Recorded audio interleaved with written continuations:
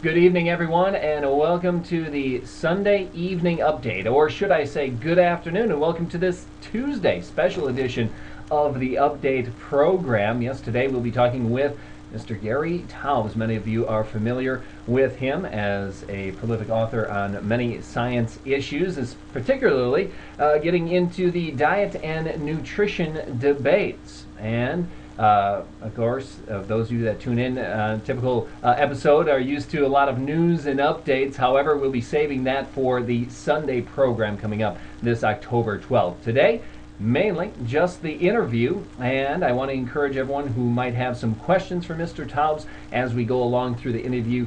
Please use the text chat box to ask any questions that you have of him. And without further ado, I'd like to introduce to the program tonight Mr. Gary Taubes. How are you doing this evening? I'm doing well, thank you. Good to be here. Yes, great to have you as well. And I just want to get started with a question as to how you got involved in the great diet debate. What was the, say, precipitating moment? We might as well jump right in to the main theme of your, let's say, how you became rather well known in the debate as far as low carb versus the high fat or low fat diet. What was the back a few years back? What was the thing that got you interested in this area of nutrition? Well, I kind of slid into it slowly. First, my interest was always controversial science. Okay. Back in the 80s, writing about physics and cold fusion, if you remember that. And yes. Some of the physicists I knew in cold fusion suggested I start writing about, I do a story about the idea that electromagnetic fields cause cancer.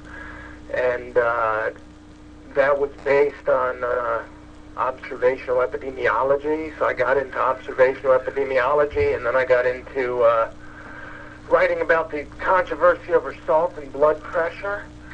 And while I was doing that, one of the worst scientists I ever interviewed, and I'd interviewed some terrible scientists in my life, took credit for getting Americans not only to eat less salt in their diets, but getting them to eat less fat and less eggs as well.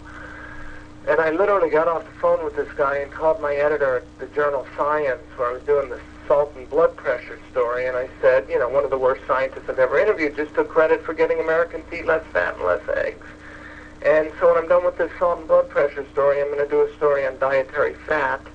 I don't know what the story is, but I know if this guy was involved, there's a story there. Sure. And that was basically it. I did this piece for Science magazine, the soft science of dietary fat, and then I did this somewhat infamous story for the New York Times magazine on, what if it's all been a big fat lie? Sure.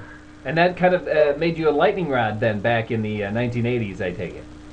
Well, that was 2002. Oh, that was 2002. Story came out. Yeah. sorry. A lightning rod's a good way to put it. I was even though I'd written about, like I said, controversial science my whole life, I was still kind of stunned by the response of people when you suggested that, obesity might be caused by carbohydrates, and which is heart disease might be a carbohydrate-related problem, not a fat-related problem. Sure.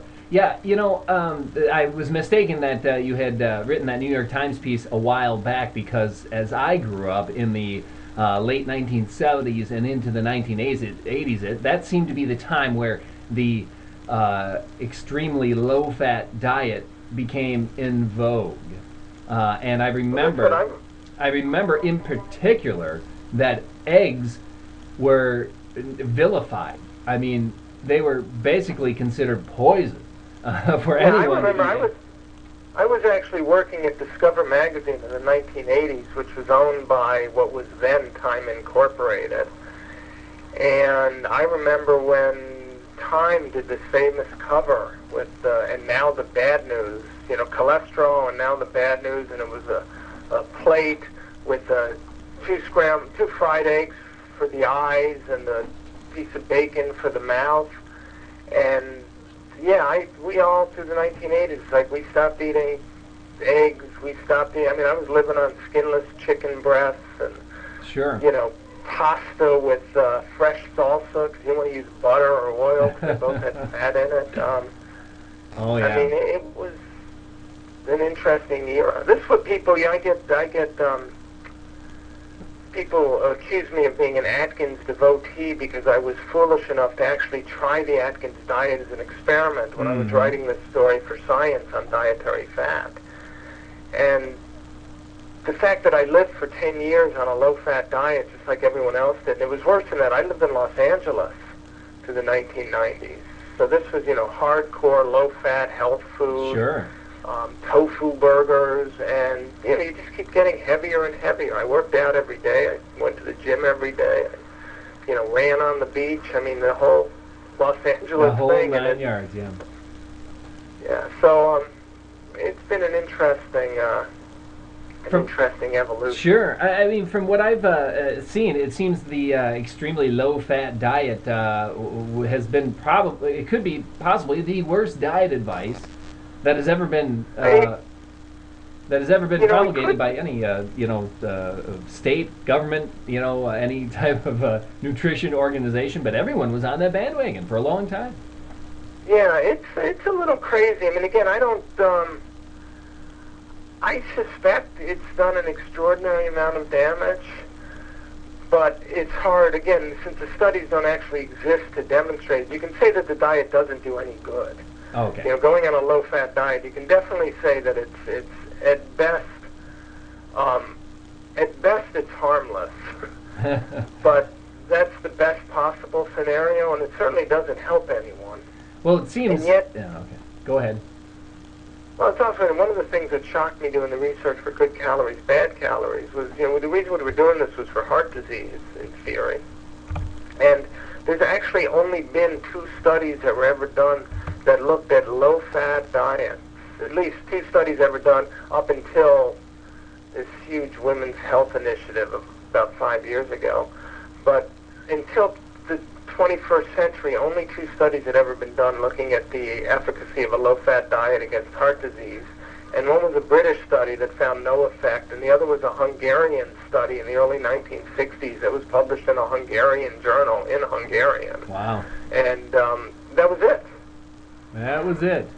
That was it. That was the total amount of clinical trials looking at a low-fat diet. Then how did it become so ingrained in the public consciousness? I know you mentioned, I was doing a little bit of reading beforehand, you mentioned some of it might have been political or pseudo-religious kind of objections to eating meat, but also some bad science, perhaps. Was it a combination of a bunch of things? I mean, obviously there was something in the United States, anyway, in my experience, that solidified the low-fat diet as being the best possible diet ever. It doesn't matter how many... the American Heart Association got behind it very early, in the early 1960s. Oh. And they got behind it pushed basically by the efforts of 2, call them scientists is probably too good a word for it, but 2 researchers, Ansel Keys and Jeremy Stamler. And so the American Heart Association got behind it. The press saw the American Heart Association as a source of unbiased wisdom on heart disease. So the press got behind it, and then Congress got behind it because the staffers working in congressional offices, all they knew was basically what they read in the newspapers. And then you had these drug studies that finally, by the mid-1980s, 1984, were able to show that if you lower cholesterol with a drug, you can have a very, very, very tiny beneficial effect on longevity. And so there was this notion that, if a drug lowers cholesterol and improves and lengthens your life or reduces your heart disease risk, then a diet that lowers cholesterol will do the same thing. And, our public health authorities were just dead set on convincing us all that this was the thing to do, and the press bought it hook, line, and sinker.